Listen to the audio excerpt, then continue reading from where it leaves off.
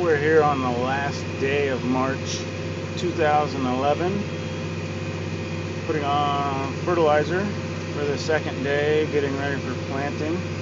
As you can see, no hands. We're auto-tracking here using GPS to guide the tractor, and we're along a ditch bank here. I'm opening up the Anhydrous on this field, and I'll show you here in a minute. You can use this to do other things besides just tracking a straight line. Come up on a curve here in a minute. There's a monitor that runs the GPS. For what we're doing right now, we got this other box is controlling the fertilizer rate. We'll look behind,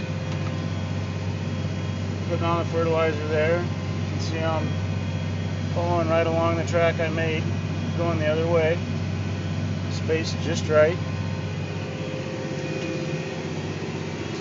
You can look at the monitor here. The white line is where I am going to be going. You can see up there at the top, I don't have to go in a straight line. I can follow a curve. This will do a lot of other things I'll never use as far as I know. I can go in circles or right angles. I'm not sure what that's for, but I'll bet there's a use for it.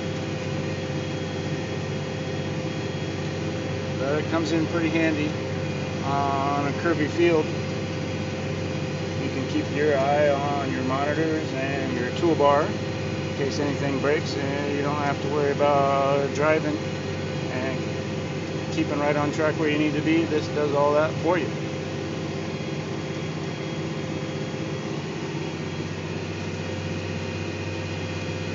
You can see the curve there.